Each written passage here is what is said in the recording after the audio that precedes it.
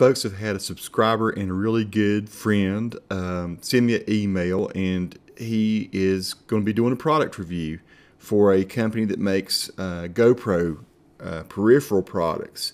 And so he asked a little bit of my advice. I'm going to read just a little bit of his email here. He says the company has contacted him, gave him his address, and he wants to do an honest review. He says they asked for it, so they'll get it. He says, can you give me any insight into doing a professional review?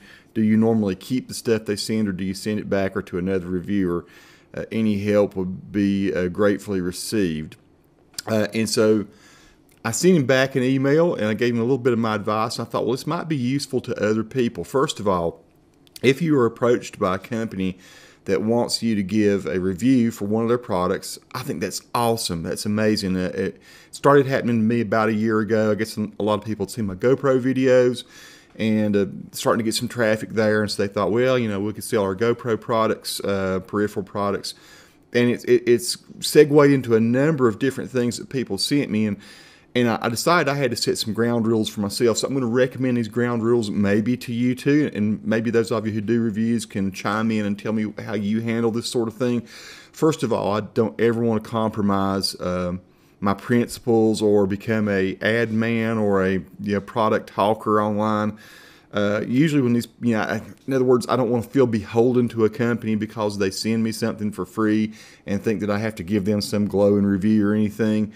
They usually do send it to you for free. You don't usually have to send it back at all. I've never been asked to send anything back.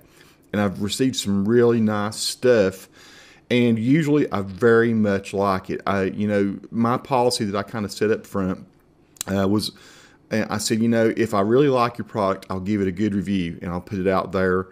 I'll tell what I really think about it. I'll talk about build, construction, quality. Is it a flexible product in that? Can it be used for a number of different things? Is it something I really like? I'm really going to use out in the real world. And if I don't like it, I'll probably just keep my mouth shut. Now, you might say, Tony, that's not fair. If it's a bad product, you should really let us know it's a bad product. Well, yeah, fortunately, I've not received bad products. Almost everyone has given me really good quality stuff. Some I like better than others. Some I see more use for than others. And so I really give those people that I really, really like their thing a very glowing review because it deserves it. But, if I get something that's just a bad product, my policy is going to be I'm not going to trash them. I don't want to hurt their business. And, if you're seen as trashing stuff in reviews, then other reviewers aren't going to send you stuff.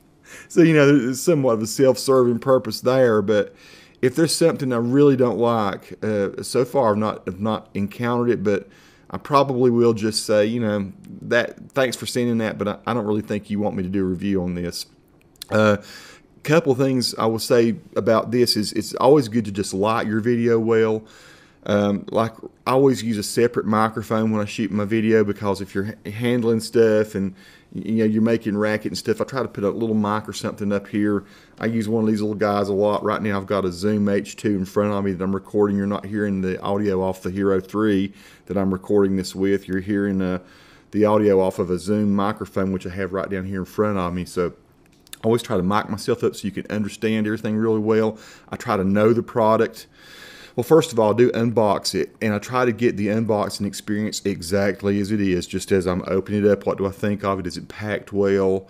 What does the packaging look like? How do you receive it? I give my first impressions. I like that. That's kind of the discovery thing that a lot of people like to watch. So sometimes I do the unboxing video separately. Usually I do it together, and then I move on to, how's this product used? I try to go out in the field and do some stuff with it.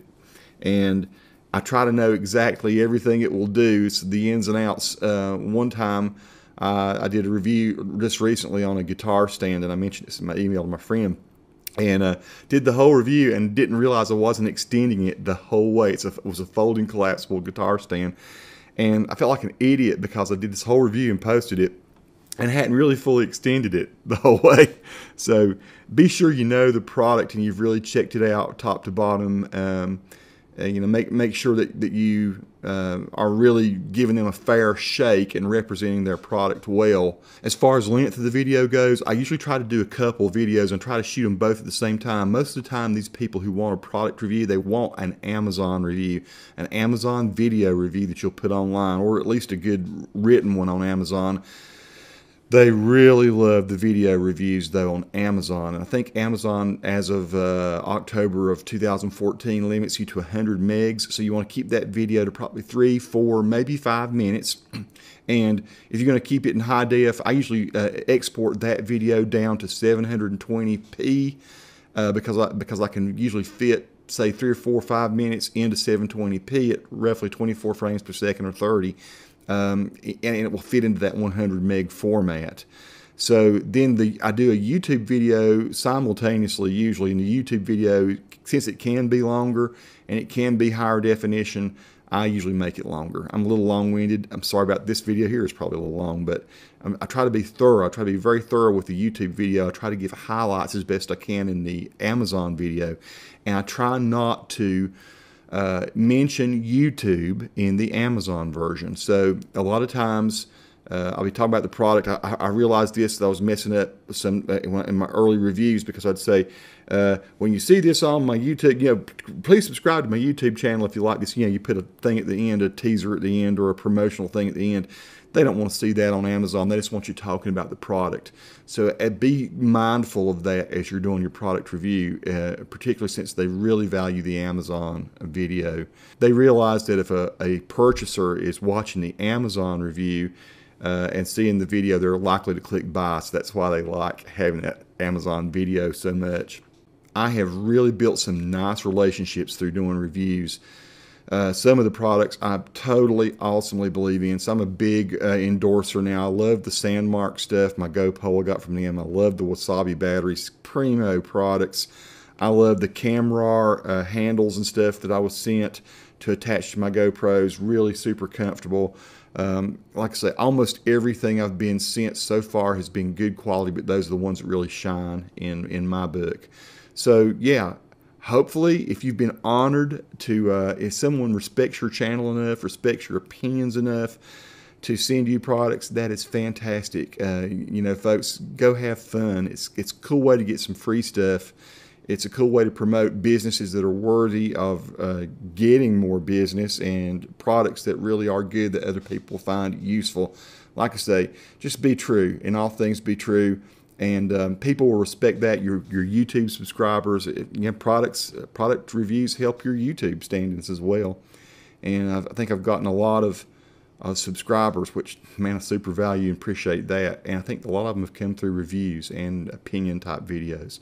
Folks, I hope this helps. I know I've been a bit lengthy.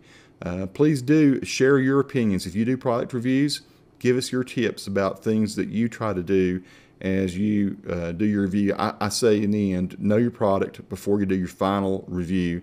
Do the unboxing, go out and learn it, know everything it will do your review, make sure it looks good, framed up right, good lighting, and good audio. That's all I know to say, folks. Peace, and thanks for watching.